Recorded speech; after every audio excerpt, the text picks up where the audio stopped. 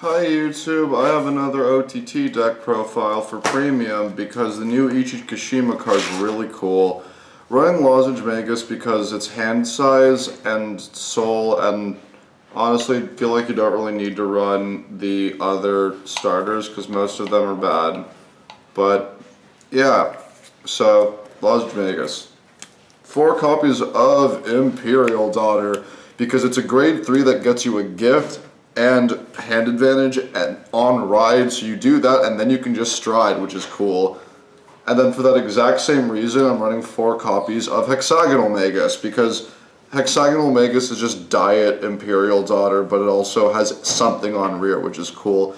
So Imperial Daughter is on ride, counterblast 1, check top 2, add 1 to hand, soul the other, and if you rode on top of a 3, she gets 15k in a crit, that part doesn't matter. And also Soul Blast 1 gave a dude 6k, that one doesn't matter. Hexagonal Magus is counterblast 1 on ride, check top 2, add 1, top deck the other no matter what. And on van or rear when you drive, check a trigger, she gets 5k.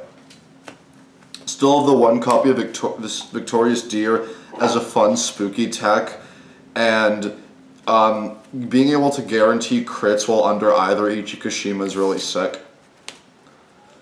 4 copies of Silent Tom. It wouldn't be Ichi Tom without the Tom side. Tom is incredible with both Ichikashimas because it's either going to be really big and it can't be PG'd or normal guarded, or it literally can't be guarded. Usually against, yeah, it's really good. So yeah, this card, Tom was still great with the new Ichikashima, especially against Protect because old Ichi doesn't stop gifts, but the new one does. 4 copies of Promise Daughter. It's a 15k beater that can't be retired. That's basically a pseudo resist, which is good. It's free and it hits decent numbers. Yeah, I'm trying to get that Tank Man mode interrupt thing, but nobody I know has them, and I can't put in a TCG player order for like 8 cents, so I'm trying to find it. But Promise Daughter's good. I don't know what the name of the grade 2 is. It's like a 7k that lets you draw or something. 4 copies of Rectangle Magus. It's Hexagonal Magus on rear with a Soul Blast cost for that skill.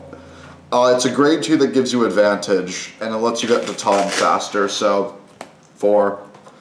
4 copies of Tetra Magus. It gives you a draw, and you can put crits on top of your deck if you want, so yeah, it's good for that. It's good for both reasons. If you have Tom set up, you get this crits, and if you don't have Tom, you can just keep the draw as a +1 or guarantee a trigger. Both options are good. So, love that Tetra. Then we're running 4 copies of Oracle Guardian Gemini. This deck counterblasts and soul blasts quite a bit, soul blasting less so though. Gemini helps you not soul blast because if you're at 3 damage, you just shove these naked babies into the soul and get a counter charge, so it's a good ability. Next, 4 copies of the Stride Fodder, Ameno Murakumo. Running it because you're an idiot if you think you don't run Stride Fodders with Progenitor Dragons. You really want to stride with this deck, and yeah, it's a stride fodder. I don't know why I need to explain to you why you want to stride especially after Premium Collection, but here we are. Wow, shit, I'm already down at the triggers. Jesus Christ, I gotta slow down for the ad revenue. 4 copies of Weather Forecaster Miss Mist. I want to wait till we get like the 7k drop and draw PG to turn this into 12 crit because I don't want to run draws, but I want to, yeah. I need to figure out how to fit PGs in this because I don't want to run draws, but I want to run PGs because it's OTT. But like I haven't really had a deck out problem because this deck can like kill pretty easily, but yeah, crits will help it kill even easier, so I'll get PGs in here. 4 copies of Battle Sister Pulveron, which is the G-Guardian bind 2 to counter or soul charge. Yeah, it's only a 5k shield trigger and a 10k shield, but like this deck uses resources a lot, and being able to get them back when you can is pretty important, so I am running it very intentionally. 4 copies of Psychic Bird, because it's a V-Series trigger, and 4 copies of Weather Girl Sendall, because it's a V-Series trigger that also has an effect.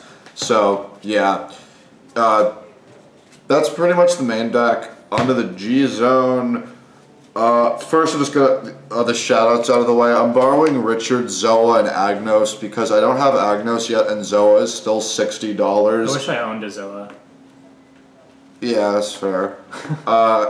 What the hell is your name? Ultima. Okay, so Ultima and White Zoa. I don't have either of these because I don't have Agnos yet because I've been lazy about. Oh, wait a minute! I can just put Agnos and Tankman in the same card if I need to. Yeah. But also, I don't play this game consistently enough to put $60 into a single card for Ultima, so, yeah.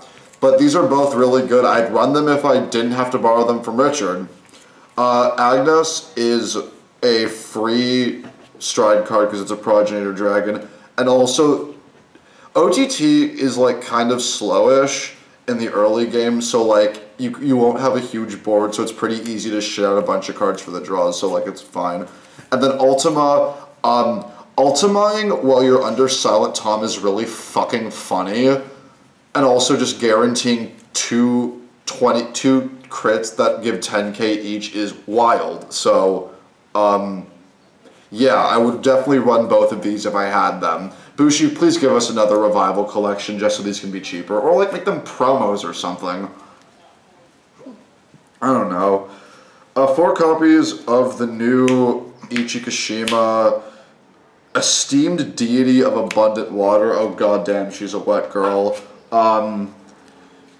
It's really good. Counterblast 1, flip anything, draw a card, and Oracle. Your front row gets 2k for each card in your hand. And face up in the G-Zone, your G-Zone counts towards the amount of cards in your hand. So normally, if you're first striding her, you'll stride her and probably flip herself just to have that ability online. Or maybe not. You don't have to. But it's a really cool effect.